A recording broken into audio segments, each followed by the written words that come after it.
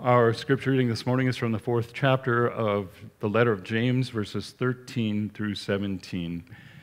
This carries on with this thought in James from where we left off last week. That was kind of part one. This is kind of part two. We're going to be following along with some of the same thinking next Sunday as well. But James wrote here in chapter 4, beginning verse 13, "Come now, you who say today or tomorrow, we will go into such and such a town and spend a year there and trade and make a profit. Yet you do not know what tomorrow will bring. What is your life? For you are a mist that appears for a little time and then vanishes. Instead, you ought to say, if the Lord wills, we will live and do this or that. As it is, you boast in your arrogance. All such boasting is evil. So whoever knows the right thing to do and fails to do it, for him it is sin." Let's look to the Lord in prayer. Father, as we contemplate your word together this morning, open our understanding to receive what you have for us. And Father, we pray that it would take root and grow there. We pray that it would bear the fruit of the Spirit and the fruit that leads to eternal life as we not only hear, but then go out to do and to put into practice that which we have heard. We pray in Jesus' name, amen.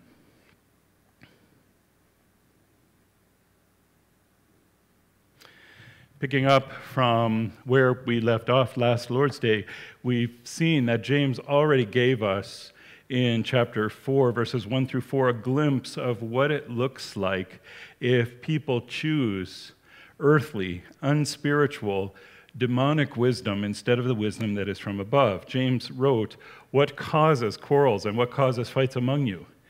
Is it not this, that your passions, your desires, your pleasures are at war within you? You desire and do not have, so you murder. You covet and cannot obtain, so you fight and quarrel. You do not have because you do not ask. You ask and do not receive because you ask wrongly to spend it on your passions, your desires, your pleasures. You adulterous people, do you not know that friendship with the world is enmity with God? Therefore, whoever wishes to be a friend of the world makes himself an enemy of God." So that's what it looks like. We saw last week, we are given a choice between several different paths which reflect essentially only two paths. The path of the wisdom that is from above, the gospel, the word, the will of the living God, and all of the others which reflect this earthly, unspiritual, demonic wisdom. And if we take the latter, then we end up in this situation where we are adulterous people. We have turned away from the groom as the bride of Christ. We've turned away from Christ and committed spiritual adultery. We have made ourselves the enemies of God. And if you really believe that God is, then what worse possible place to be than in a place where you are found to be fighting against God, where you are found to be an enemy of God. And so in verses 7 through 10, James admonished his readers to repent if this has been their frame of mind. And we need to be very clear that when the Bible talks about repentance, this is what it is talking about. The verses that we're about to look at here this morning are nothing more, nothing less than a biblical definition of repentance. So James begins, "Submit yourselves, therefore, to God. Resist the devil, and he will flee from you." I know some have taken that second clause out of its context, away from the submit to God part, and have woven some sort of elaborate schemes of what it would look like to resist the devil. Fact is, these two things go together. Submit to God. That is how you resist the devil. Know and put into practice the word of God. Be not just hearers of the word, be doers of the word, and in so doing you will resist the devil and he will flee from you. And that is the very change of mind and heart implicit in the biblical word repentance. It's not merely a change from one worldly way of thinking to another. It's a change from worldly wisdom, which ultimately is demonic wisdom, to God's wisdom. It is a change from being an enemy of God and a friend of the world to submission to God. It's the essence of the exhortation at the beginning of the very next verse where James wrote, "Draw near to God."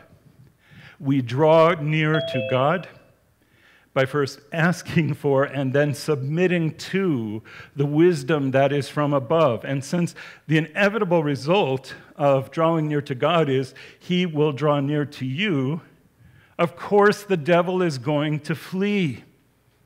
Not because we're all that and a bag of chips, not because we have so much power and authority and we can lay hold of Satan and crush him. Not at all, but because when God draws near, Satan will flee. He cannot stand in the presence of God as one who has been thrown down and conquered by the blood of the Lamb and by the proclamation of the gospel, as we saw in our study of the book of Revelation some time ago.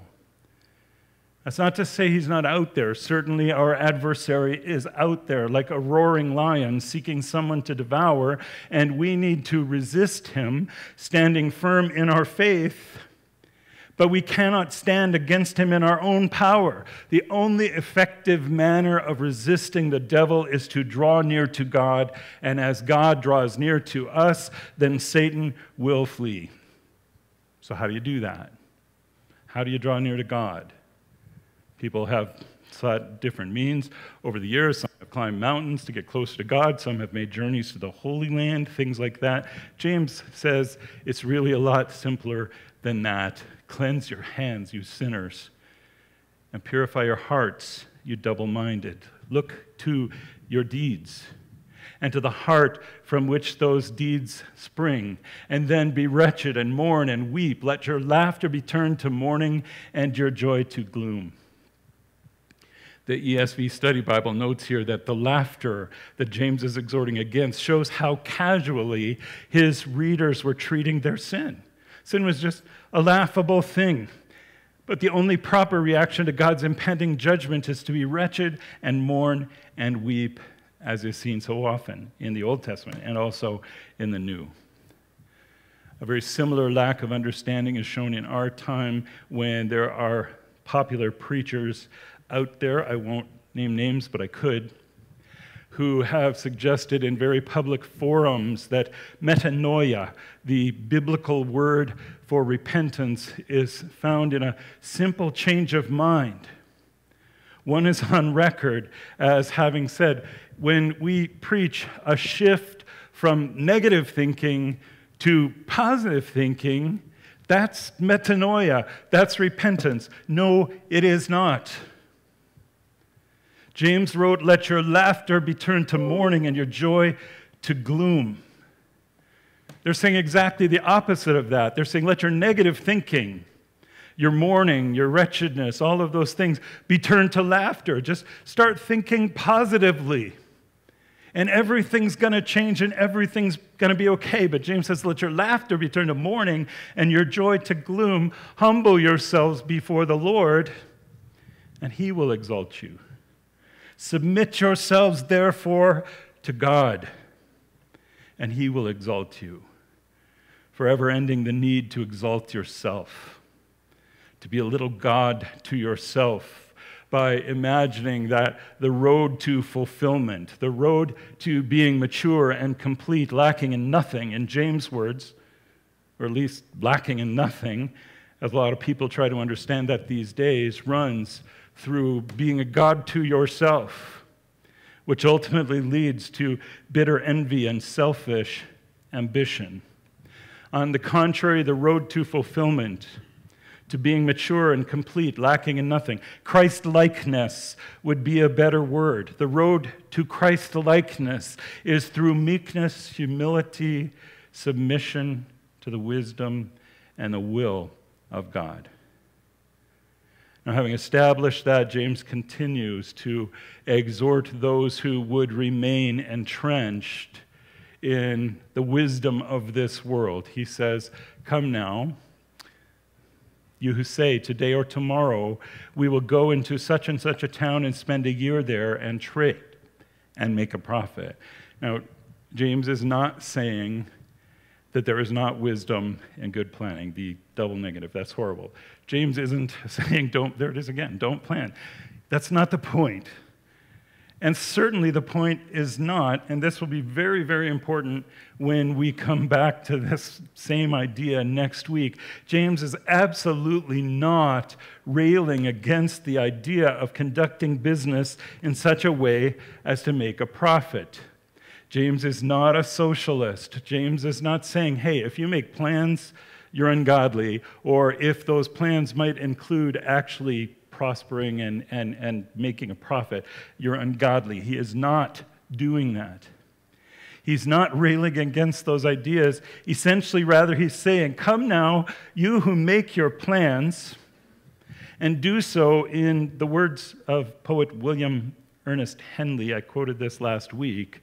It matters not how straight the gate, how charged with punishments the scroll. I am the master of my fate. I am the captain of my soul. James' problem is not with the plan per se. James' problem was with the attitude of the people who were making those plans. It was with the attitude that assumes that we are the masters of our fate and the captains of our soul, and that having made a plan, we can then go out and we can implement that plan, and we can make sure it has the outcome that we desire. If you ever needed a really good illustration of how that does not work, imagine those of us who had some really big plans for 2020. I had some pastor friends, it was common. We didn't do it here, I'm glad. But some pastor friends who were going to do a big series, 2020 Vision. And some of them did it at the beginning of the year, and then, I don't know, somewhere about March. Come now, you who say today or tomorrow we will go here and there, and this is what we will do, and this is how it will turn out because we are in charge. That's what James is getting at. And I know this because he goes on to document the problem in the very next verse, verse 14. Yet you do not know what tomorrow will bring.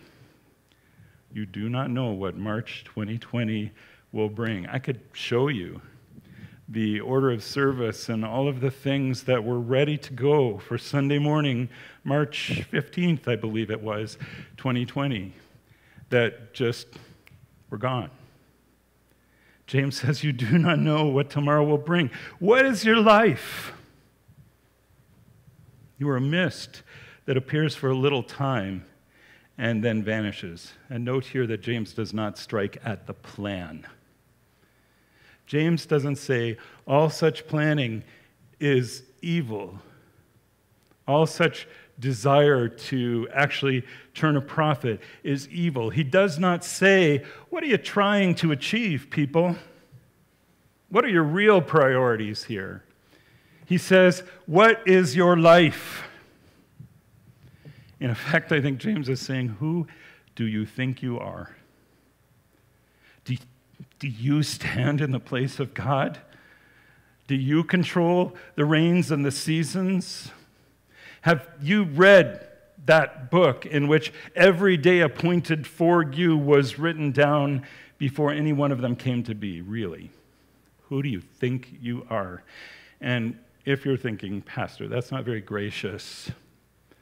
God would never speak that way to his people. Let me refer you, and you can go home and read this at home. Job, chapters 38 to 41, for a comprehensive list of all the questions that you and I cannot answer.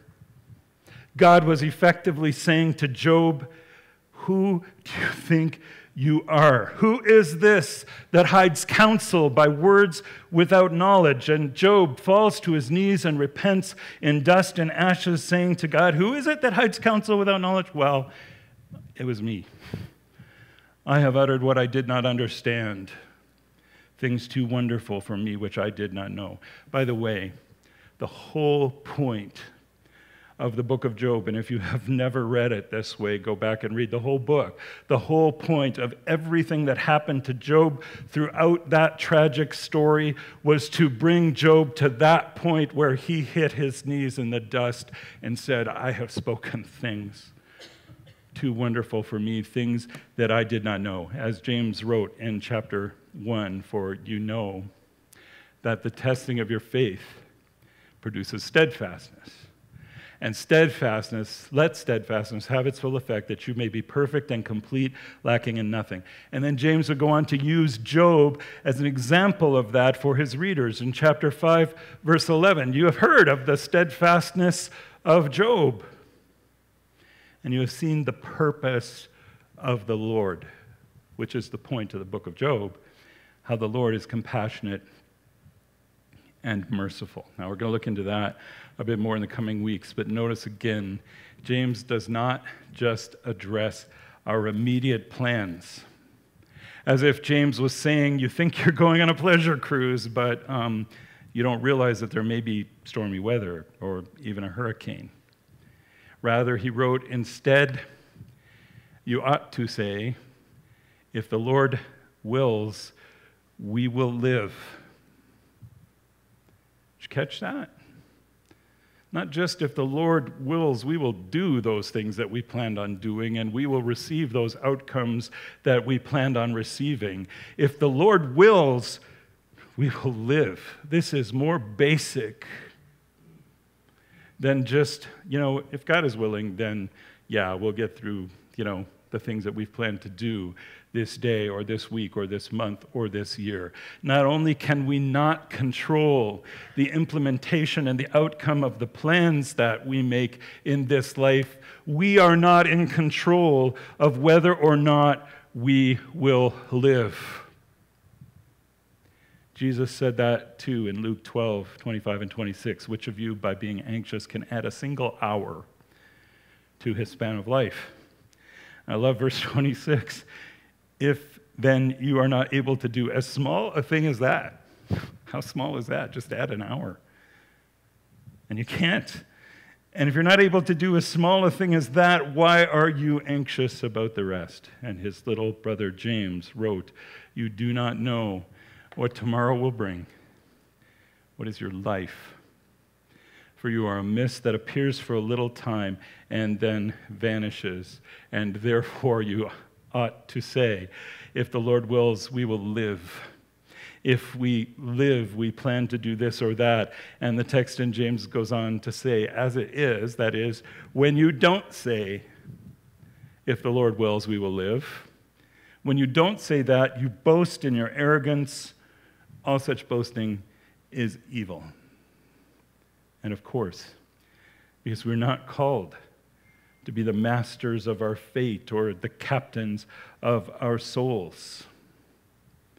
We are called to submit to the one who is. We are called to submit to the one who is the master of our fate and the captain of our soul, because he created us, he chose us, he called us, and he saved us, not according to our plan and purpose, not just for our good, but rather he predestined us for adoption to himself as sons through Jesus Christ, according to the purpose of his will, to the praise of his glorious grace. If God has saved you by his glorious grace, there are amazing benefits that flow to you because of that. Sometimes we sing a song, how vast the benefits divine that we in Christ possess.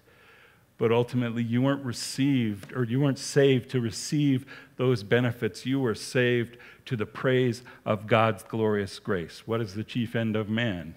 Man's chief end is to glorify God. That's why you were saved.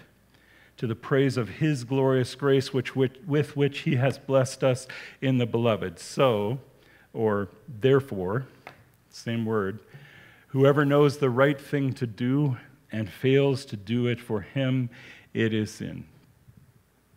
According to James, then, according to God's holy word,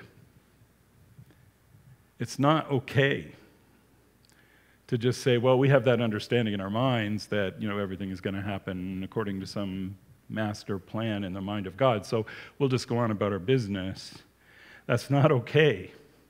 It's not okay to boast in your arrogance and to say, today or tomorrow we will go here and there and we will do this and that and we will conduct business and make a profit. Instead, you ought to say, if the Lord wills and we live, we will do this and that, and whoever knows the right thing to do and fails to do it, to him it is sin. It's actually a sin to boast about tomorrow, to make plans that don't allow for the fact that ultimately God is in control of our lives. We belong to Him, body and soul, in life and in death. It is a sin to imagine for a moment that we are the master of our fate and the captain of our souls. That's why we are exhorted to say, if the Lord wills, we will live and do this or that. But in the words of the famous detective Columbo, just one more thing. Because we have a tendency to take these simple exhortations from God's Word, and instead of taking them seriously, we make them simplistic. We take these exhortations from God's Word and we shrink them down to a manageable size. Here's an example. In John chapter 16, verse 23, Jesus said, "Truly, truly, I say to you, whatever you ask of the Father in my name, He will give it to you." Well, awesome. Let's ignore the whole context of the Gospel of John and the whole context of the Bible and just say, anything we ask from God in Jesus' name, He will give it to us. Of course, it does come in a particular context. We don't have time to dive deep into that this morning. I almost regret having brought it up. But suffice it to say that in my name, in Jesus' name, amen, was not given as a magic formula to be tacked on to the end of our prayers so that guarantees God's going to do what we've asked Him to do. As I noted last week or the week before, God, please give me that Gulfstream 550. That would just make vacationing awesome. In Jesus' name, of course. That's not the point, even though it's been reduced to that by some heretics, actually. It was given as a boundary around the sort of things for which we ought to pray. If you can't ask for it in Jesus' name, if the motive ultimately is to spend it upon your pleasures, your desires, then don't imagine that by saying in Jesus' name, it's suddenly going to sanctify that ungodliness and that covetousness. It was given as a boundary around the sort of things for which we ought to pray and also for the motive that ought to lie behind our prayers. Seek first the kingdom of God. That's the motive that ought to be there. And we're not to reduce it down to a mere formula and expect God to give us all that we have asked for just because we ask in Jesus' name. If we think that's how it works, we are missing the point, and we are likely to be terribly disappointed. Now, the thing is, we can do the same with that little DV that we put in the bulletin. We can put a little, and forgive me, it's just too good to waste. We can put a little "the Lord willing" after every announcement in the bulletin. We can include it after every statement in our conversation. There are homespun versions of this. I lived down in Georgia and Alabama for quite a little while, years and years ago. And down there they say, "Lord willing, and the creek don't rise." Apparently that means something different than what we all thought it meant, but that's okay. We can say it, and we ought to say it. James, under the inspiration of the Holy Spirit, says, instead, you ought to say, if the Lord is willing and we live, we will do this and that. But in the end, for this to make any difference at all, we don't need to simply say it. We need to believe it, and we need to live it. And that's the point, isn't it? We make our plans, and that's okay. But in the end, if we really trust that God is sovereign over all, that he rules all things in such a way that, in fact, all things come to us not by chance, but from his fatherly hand, then we make our plans with the understanding that God's will is always what is best. Even if it's not what we had planned or what we were hoping for, looking for, dreaming of, God's will is always best.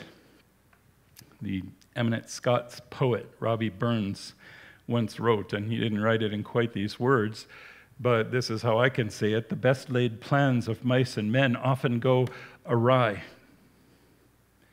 But truly, the best laid plans are plans that are made with absolute trust in the gracious providence of our loving and Father in heaven, and with the understanding that when our best laid plans go awry, it's not that anything is going awry, it's really only God at work within us to will and to do of his good pleasure.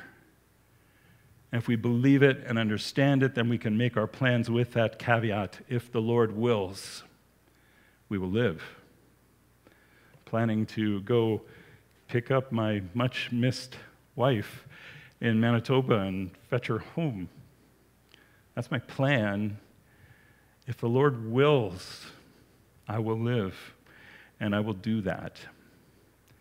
Someone has said that when we pray, God gives us what we would have asked for if we knew everything that he knows. That might have been John Piper, I'm not entirely sure.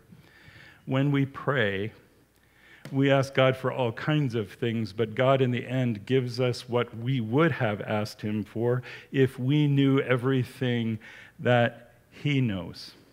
And I think that's also true with regard to our plans. Mice and men may scheme, as Robert Burns reminded us. We know what we want.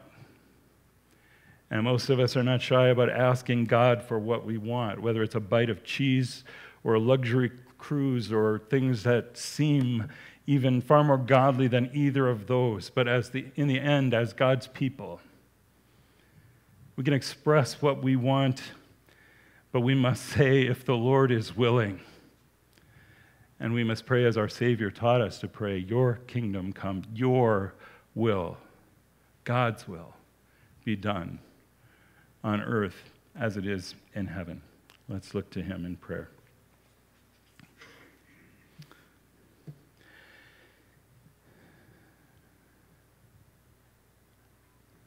Father, as your people, we ought to rejoice and find great comfort in the fact that we are not in charge of our own lives, because we would just mess things up even worse than we could imagine. But you are our God, and our Savior Jesus Christ is Lord, and you are at work within us to will and to do according to your good pleasure. Help us then, in the power of your Holy Spirit and by your grace, to work out our salvation with fear and trembling. And as we go out into this world and we make our plans, help us to do so, not just saying, but truly believing. If you, our Lord and our God, are willing, then we will live and we will do those things that we plan to do. And if you are not, then that would truly be the best laid plan, because it would be your plan for us in Christ Jesus. We pray in his name. Amen.